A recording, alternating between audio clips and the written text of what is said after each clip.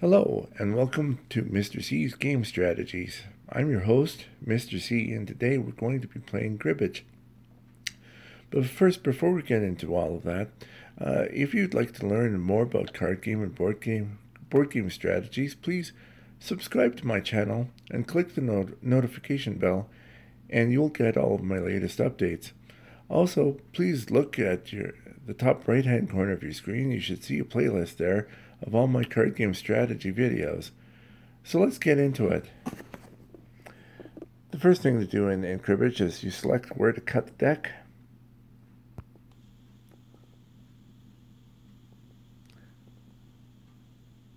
Okay, so I lost the deal. So my opponent is dealing first. Now, the key to Cribbage is to set yourself up for scoring combinations. Pair of cards, pairs of cards, threes of kind, that sort of thing. Also, a combination of 15 also scores 2 points.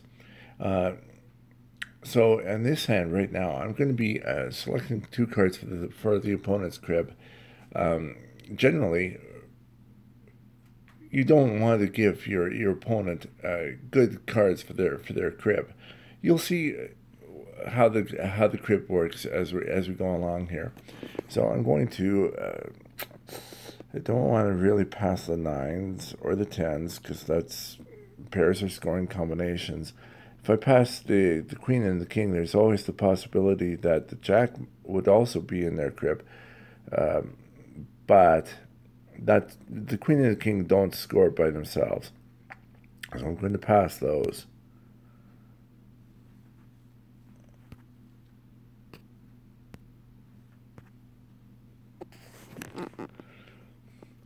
So the opponent, being the dealer, they get what's called the crib hand. So they will have 4 cards in that crib from which they'll also score points. Now I select the cut. Okay, queen. Now, the way you score points in Cribbage is scoring, like I said, in combinations. 15, a total of 15 scores 2 points. Pairs score 2 points, but you'll just see as we go along and play. Generally, you would not want to lead with a 10 because, of course, then your opponent could play a 5. That totals 15, for which they would score 2 points. So I'm going to play a 9. And so my opponent played a 3. So the total is now up to 12. 31 is also a scoring total. So as soon as I played the 10, which made it 22, my opponent played a 7, which made it 29. I have to say go because you cannot make the total count go above 31. So I have to say go. And my opponent scores a point for that. Once again, don't play the 10, play the 9 instead. Okay, he came back with a 4. And he got 1 point for playing the last card. Okay. So my hand scores 4 points. So, because I have 2 pairs. My opponent scores 2 points for the pair of cards that he has, the 2 7s. And in his crib, he scores 8 points.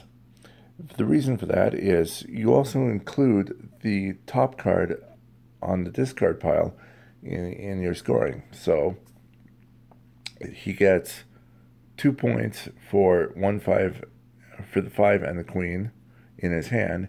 He scores another 2 points for the 5 and the queen that's on the top of the discard pile. He scores another 2 points for the king and the 5, so that's 6, and he scores 2 points for the pair of queens.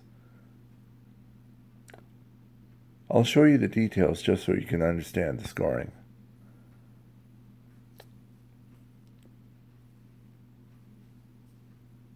So 15-2, that's the queen and the 5.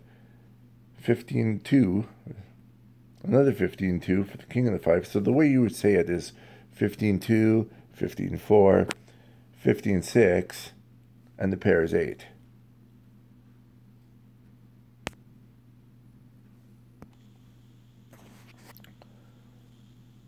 So let's deal. Now it's my crib. Now, of course, I want to have good cards in my crib. So what I might do is I might put aside in my crib the pair of 10s.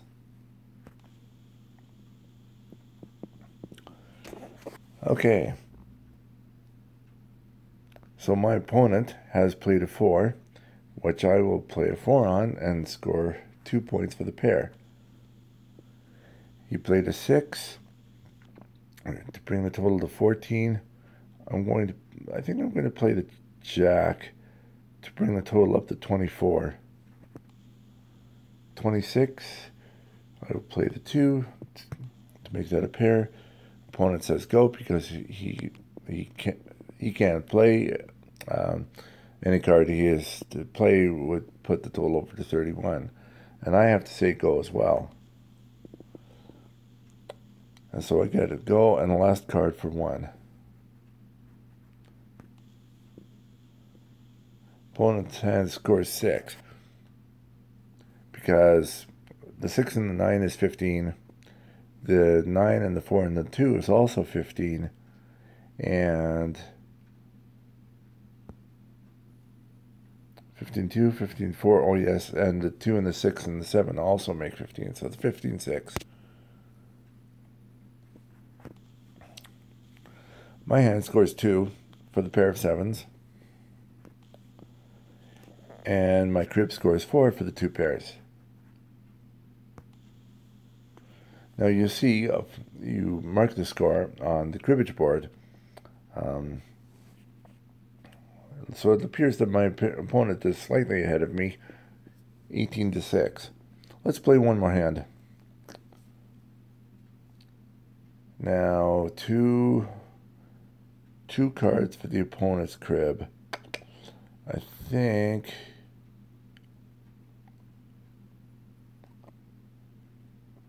well, I'll get rid of the 3. I want to keep the run of 3. I think I'll want to keep the run of 3, so I'll throw away the 3 and the jack. And since my opponent dealt, I get to cut, and that's going to be the top card, 6. So let's play the 9. 9 and 2 is 11. I'm going to play the 8 for 19. And he played the 8 for the pair, and I can't play anything that I play would make it go over 31, so go and go for 1. So I will play the 7. You don't want to play the 5, remember. And he has a 7, so that's a pair. And he gets 2 points for that. And play the 5 and the last card.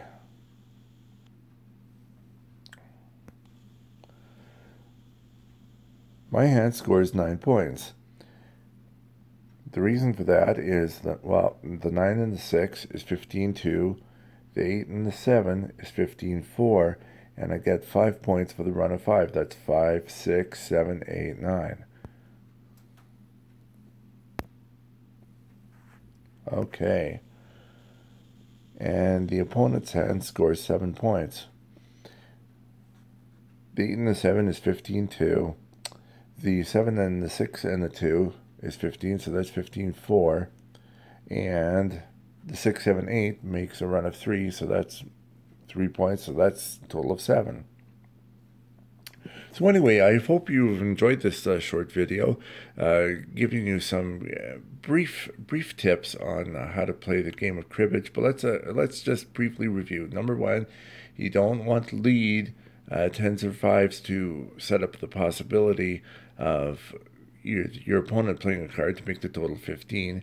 You want to keep good combinations for your crib and you also want to keep good scoring combinations for your hand.